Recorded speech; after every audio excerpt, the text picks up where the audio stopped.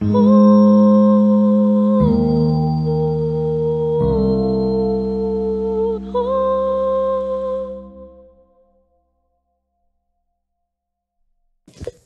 we move on to the next presentation, which will be by Gowri Ramachandran. I'm sure she's here. Yeah. Okay, that's her. So she's, I have to raise it to my, okay. So she's a trustee at the Institute for the Advancement of Vedic Mathematics. She's a driven learner with diverse skills and interests, including social entrepreneurship, arts and crafts, ethnomathematics, that's a new term, and Vedic mathematics. A passionate educator with an ability to collaborate and lead geographically and functionally diverse teams and to connect with an audience in an engaging learning process. Instrumental in curating, creating learning resources and training educators. I know that she has collaborated with Indica on a conference, right? So she's going to be speaking about games, educational games, traditional games that can be used for education. So over to you, Gowri ji. When my daughter was 4 months old, and clinging on to the tradition was very important to me because the place where I stayed in Philippines had absolutely zero Indian population. And playing games was one of the means of introducing her to my culture, which I grew up in, which I'm passionate about. I did learn Vedic mathematics for the same reason too, and look where I am with Institute for Advancement of Vedic Mathematics. But when this came up, the Indica, when this came up and they said like educational games, I tried to implode the games I played as a child and try to connect where the education is. Because when I was teaching Mahati, my daughter, I was always trying to not just teach her the game, but also see what she can learn in school can be put here in this game. And incidentally, many games which we played as kids were there in Philippines also. So this presentation is about is not about how we are applying those games into education in the current era, but about how or try to inquire about where these games were placed or where the education value was placed in these games when they were played. Actually, if they are, is it in a formal setting or informal setting? And that's what I was trying to inquire about with these games.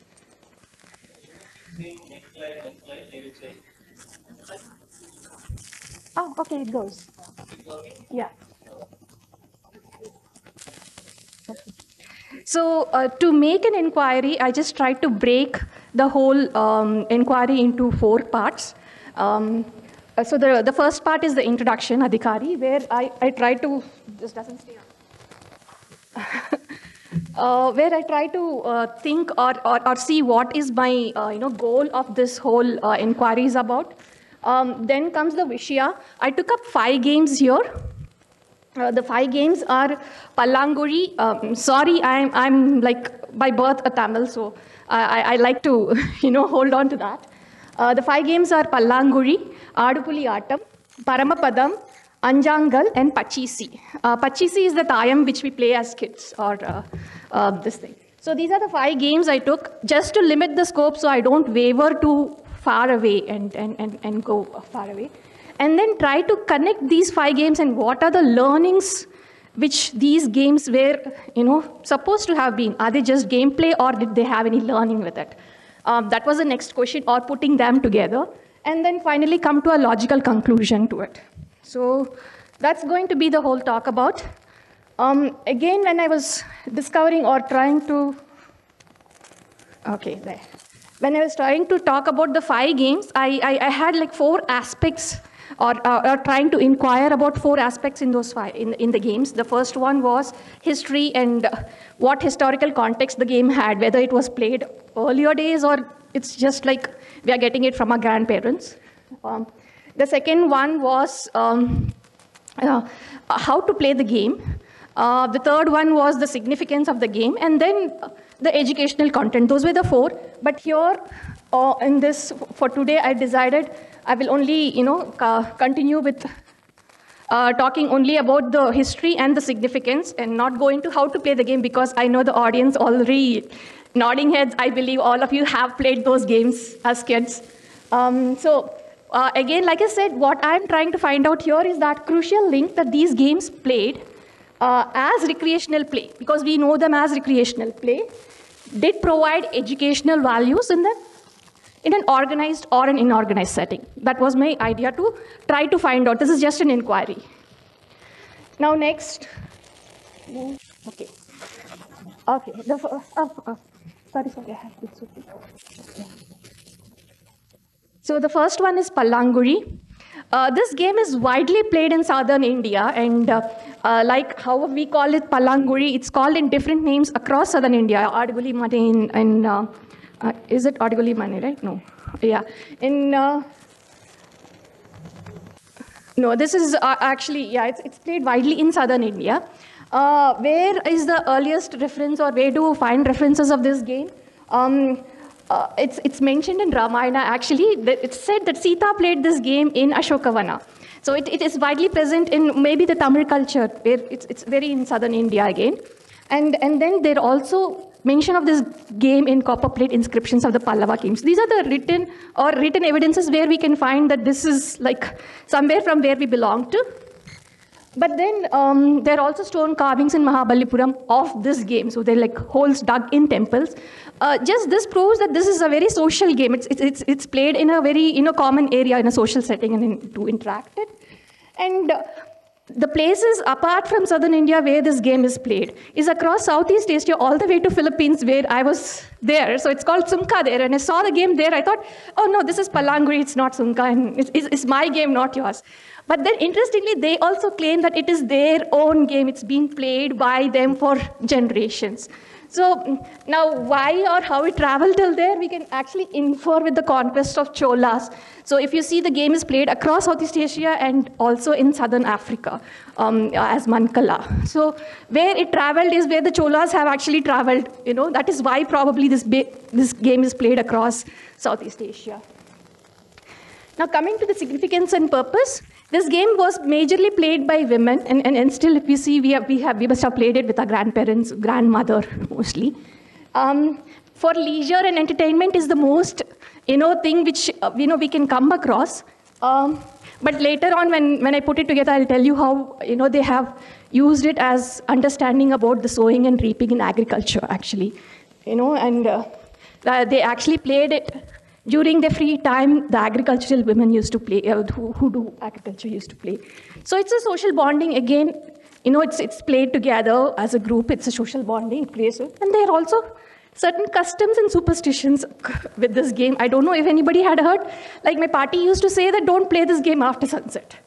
So, I don't know the reason, or I didn't include the reason, but every game had their own customs and superstitions which were passed down. So this game also had it. The next one, moving on to the next one, is Adupuli Atam. This is very interesting because when I was trying to find out where it originated from, there were two different factions saying one came from Himalayas and one came from southern India. Both were true. The game boards were slightly different. What I'm showing is in a temple in Tamil Nadu, in Chennai actually, which has this game carved on one of the walls. But when I went to Nepal, I found out that they played the same game. They called it Bagh Chal.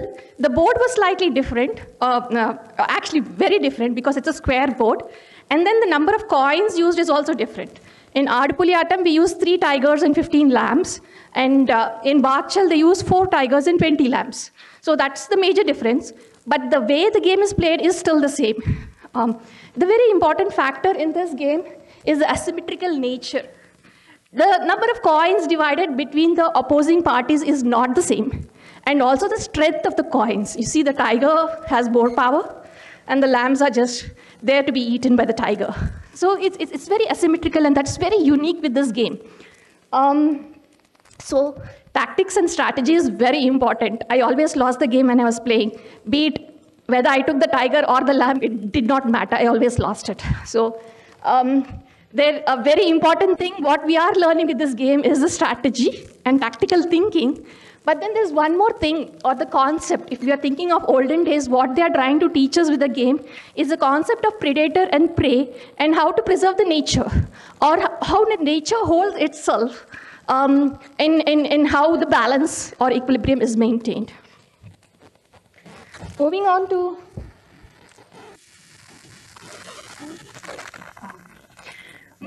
the next game, Paramapadam. This game actually had the most, or in its phase, it did show that there is education here, there is a learning here. Right from starting to play the game, you know that you're learning from something from this. When you try to dig the history or the written mention of the game is, it is said that it is believed that it is, invented by Sant Gyandev. So in 13th century, and it's called Mokshapat. But for me, it is Paramapadam. We play on Vaikunta Ekadasi Day. So there is a lot of interaction between various regions, and it is retermed in all parts of southern India in different names. The concept is still the same of learning virtues and vices. So you learn good things and bad things, and there is a chance here. So everything what comes in our life is not by thinking or action. There is also a chance involved, what happens in our life. That is the major learning that comes with this game. But then the other thing is, if you're good, you go up the ladder, and if you're bad, you come down the snake. So that's the major learning which goes off. And each square, whether it is empty or it has a ladder or a snake, each square has something in it to teach us a value or a virtue in this game. So where the learning is clearly defined, among the 5 games I had inquired, this had a clear definition of the learning happening while playing the game. And it is said that if you play, again, customs and superstitions with the games, probably is given down generations without knowing what it is, they would have a reason. So it is played on Vaikunta Ekadashi Day, at least in Tamil Nadu. It's like definitely played on Vaikunta Ekadashi Day, where, why it is played, probably, because you're supposed to be awake all night. And when you're awake all night, you can just not be listening to satsang, but you'll have to do something else also. Playing a game encourages you, but then, no, you're not just playing a game, you're learning something also with it. So that's the reason behind it. So moving forward to the, next game. This really surprised me when I was doing the inquiry with this game, actually. I thought it is very, very regional, or, Nagaraj Garu was actually telling that you throw the, actually it's called the tamarind seeds you throw and catch it. And I thought it's really regional. I really thought it is from Andhra Pradesh, where I grew up. And then my party comes and says, no, we also play it. And then everybody else comes and say, no, we also do play it. And then when I started researching, it's actually the most widely played game across the globe, right from South America to the Philippines to Australia. Everybody or every indigenous person has played the game and also claim it that it is their regional. Like in Korea they call it gongi, and they really think all the kids who play the game, really it's very regional for them. And or in America they play it with jacks and a ball. So it's just still the same game where they throw a stone or a similar thing and catch it. Here the key idea is to be like understand the hand-eye coordination. And who plays this game? They're young children who play the game. We don't see mostly adults playing the game, but it's mostly young children playing the game, trying to finish all levels.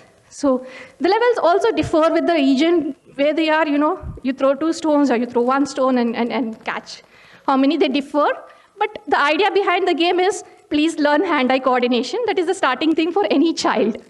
So where I was trying to think, what is the education behind it, or what are we trying to learn with Anjangal, is when I came to know that it had actually prehistoric origins. It was not just, it was all over the globe, but then it was also found in the prehistoric caves of Kiev in Ukraine, and it's also found in Greek pottery. So it's really ancient, and probably the most ancient game I came across with my study when it comes to inferences of where this game is played. So what I understand is, if it is so prehistoric, why are you learning this? It's hand-eye coordination and very young children. Then the inference is that young children need to know the targeting skills. If it is prehistoric, they should be able to learn hunting or other skills at that time. So, and probably that is the reason this game is widely played by very young children before probably a formal education in their field is started. So you have 5 minutes more, huh? Yeah. So the last game is Chopper, a Pachisi. Written record, it goes to Akbar's court, where, Akbar loved playing this game. And in fact, in Fatehpur Sikri, there is a big game of chopper there. But the mention that Abdul Fazil did was more important here, where he said that this is played in Hindustan from times immemorial. So we don't know the date, but it is a Hindustan game. Again, they are just different ways of playing. Chopper is uses the long elongated dice, and the pachisi uses the 5 shells.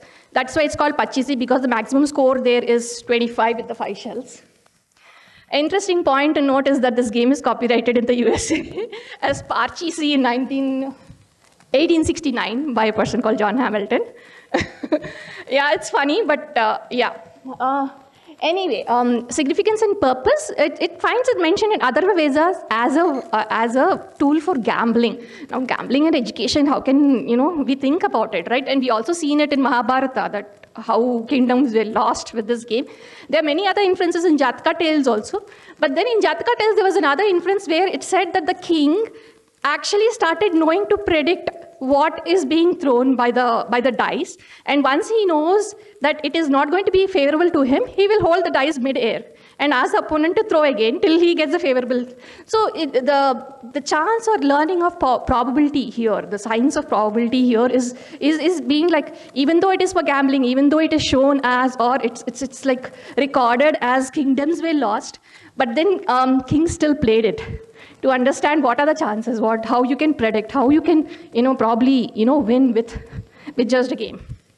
So these were the 5 games. Yeah. So what is the connection we are making with these, or I try to make with these 5 games? I just chose 5 games. I didn't, like I said in the beginning, that I didn't want to expand too much. So understanding these 5 games which we played as kids and how these can help us, or understand that, was there any education? That was my question first. Was it just a child's play? So there is a common thread with these 5 games which is going on. All the games is able to be played with just materials around the house. They need not have, lot of gadgets, except Paramapadam, probably, where you have to, have a game board which has the virtues and vices written in it. Every other game can be played with just materials you can just gather. I know playing 5 stones, wherever there is a construction, I run there and try to pick the right kind of 5 stones which will not hurt me to play the game. It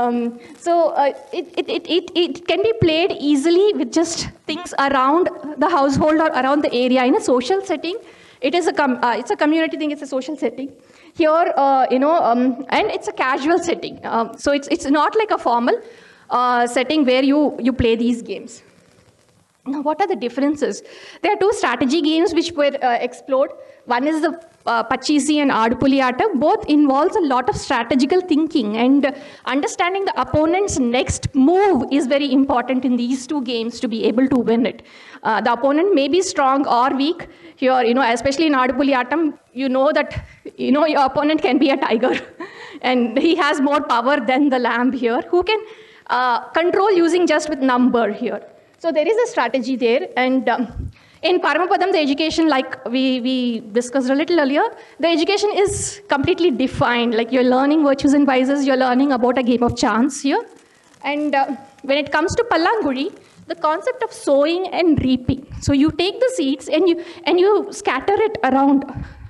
So understanding that mere fact that it is played by agricultural workers, they have to think that what I sow, somebody else will reap. So there is a very important learning here while playing the game, that, it's not just you. I'm not going to accumulate wealth by myself. Wealth accumulation happens and distribution happens. And that's a very important learning there with Pallanguri. And for 5 stones, like we discussed, it's about the fine motor skills and hand-eye coordination. Later on, I think, you start chanting, or, starting a memorizing skill with it. So that you throw the stone and you keep memorizing. So those are the 5 things. And to bring them to a logical conclusion, there are, again, 3 parts to it. One is the positioning in the society, where, we kind of outwardly see them as just games. we play without knowing that there is actually a learning behind it. So, and mostly these are in a very casual setting. They're not in a formal, like there is not a gurukula or a teacher doing it. We are learning it as a child's play. So that is the informal or the formal sector. Except Paramapadam, every other game is actually played in a very casual and informal setting. And probably Pachisi also is played in a formal setting where the kings used to play it. It's more like kings and rulers used to play the game. And lastly, to try to conclude or bring it together, they were just games when we were growing up, but when we start investigating more on them, they had more meaning to it. They had more knowledge to it. And playing these games, probably, getting the kids out of the gadgets is more important these days. But they also have a lot of other things which can be taught to the current generation, or the current schools can adapt it as tools for education, especially like things like, Paramapadam, where even if you take the virtues and vices path, there are numbers 1 to 100. Early learning, you can start adding, counting, and things like that. And that's how I started with my kid, actually, and things like that. So, but then the three important aspects which these games bring is, one is the logical reasoning, and putting history and economics together here when it comes to the games, and also the number systems, trying to understand the number systems.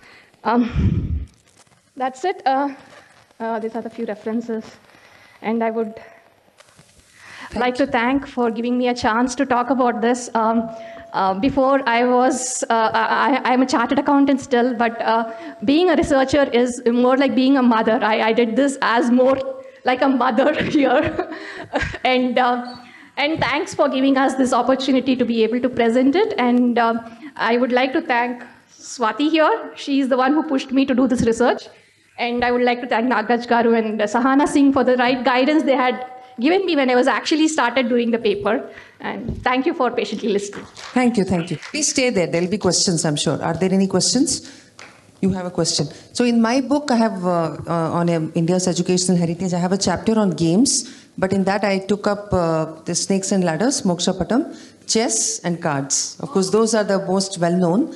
And both of them are so deep. I mean, chess, you can see how much it has advanced. And today it's just a game, but in those days it was being used to teach strategy to kings. So it was part of the training of kings for governing. Yes, see, that's a question, right? It was such a great presentation. I really enjoyed everything. I just had to ask this, like, while playing Paramapadam, I don't know if you felt it, but like every time I played it, I used to feel like, you mentioned by chance. So do you really believe that it happens by chance, do you think that this is like something that we trace back to Purva Janma? Or okay, I will leave that for the Sanatana Dharma talks, which we do, but just looking it as a game. Okay, the next one goes off. But looking at it as a game, it's definitely the role of dice is the chance. That's why I said it is by chance. But to understand Purva Janma, probably we'll have to take more into the Advaita philosophy and the Sanatana Dharma and all that. I think not this dais, but definitely sometime else we can implore on it. Why I ask this is because we feel that it's not fair. When I get a snake, I go down. What did I do to deserve this? That's the kind of questions you get, right? Like, why am I going down? What did I do wrong? I didn't do anything wrong. But then how do you explain yourself? Because we play it on the Vaikuntha Ekadashi Day. Yeah, so it is connected. It is there. It is there. Yeah. Any other time, it's a dream, it's a chance. And I fall and I can pick up myself and again I find. And this goes, yeah, the whole thing connects to Bhagavad Gita, Sukha Dukhe Samekritva Labha Labha. I felt the whole presentation was like talking about this verse in so many examples. It was awesome. Thank you so much. Thank you. We have a Tamil association in college because we made the students play Palapuri. Oh, so thrilled. Nice. So that's okay. We got it and we taught them how to play it. And we played Palapuri.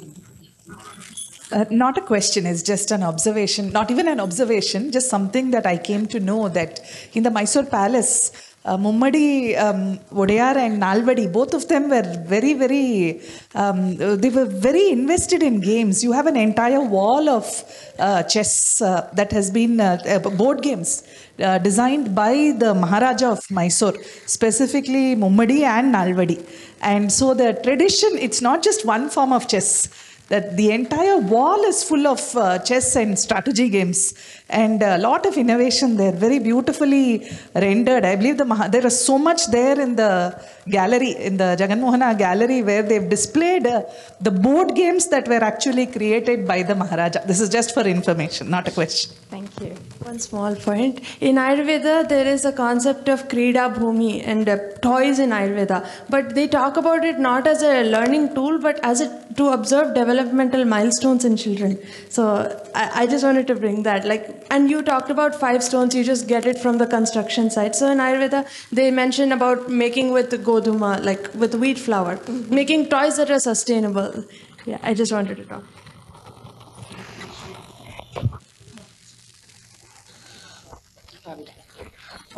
Thank you, madam, for a very enlightening presentation. Just 2 small comments.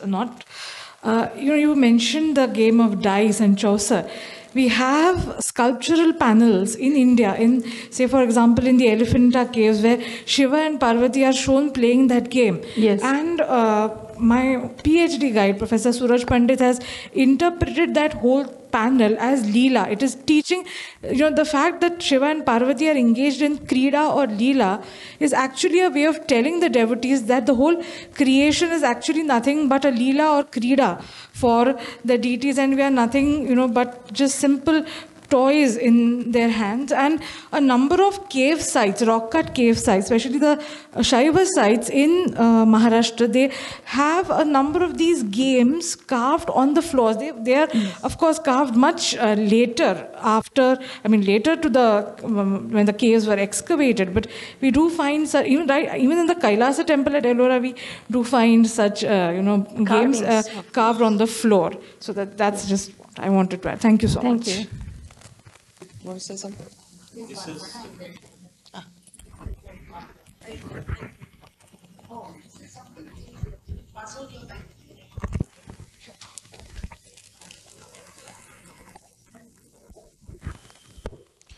So, thank you for the wonderful presentation. Just an observation, the second game that you mentioned, Adi, I'm just forgetting its name. Adupuli Atam. Yeah, so that actually is also played in Odisha. So Bhagchal, or you play it as Lambs and Tigers? Yeah, no, Lambs and Tigers. Okay, We call the it triangle version. Yeah. Okay. So thank you for taking me on a nostalgic trip. I had forgotten I played when I was a kid. Welcome.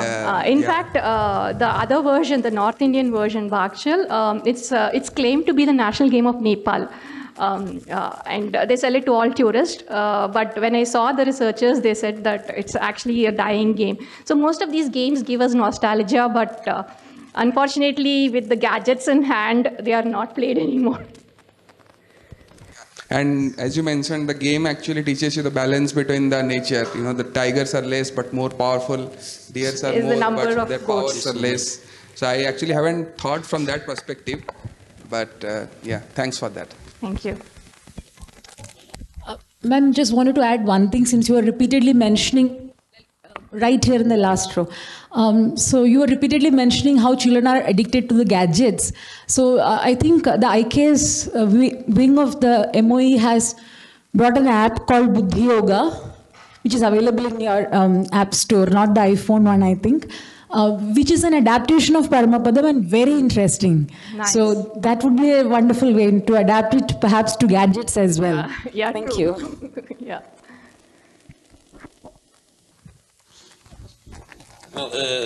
Two things. One, as an organizer, curator, we received 4 proposals on a single game, Paramapadam.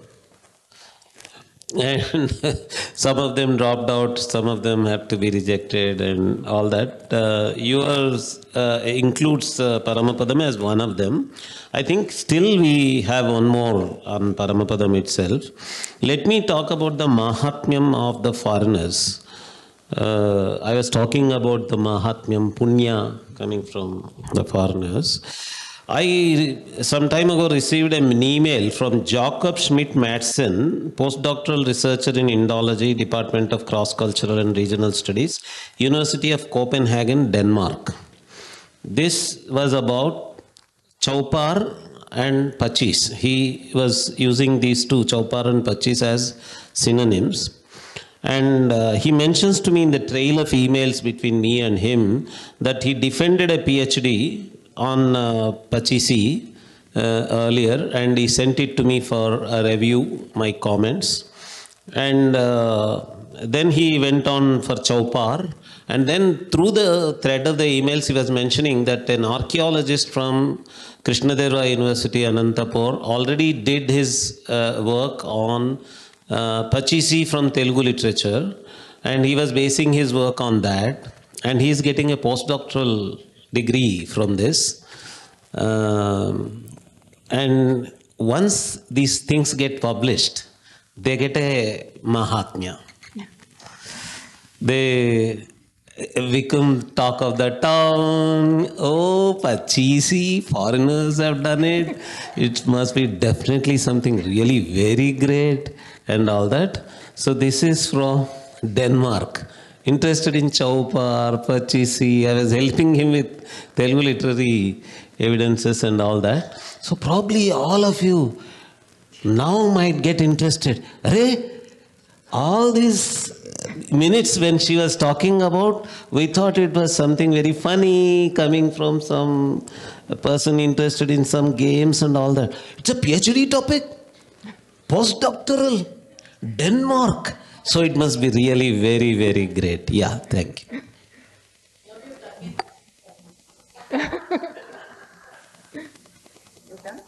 Thank you very much.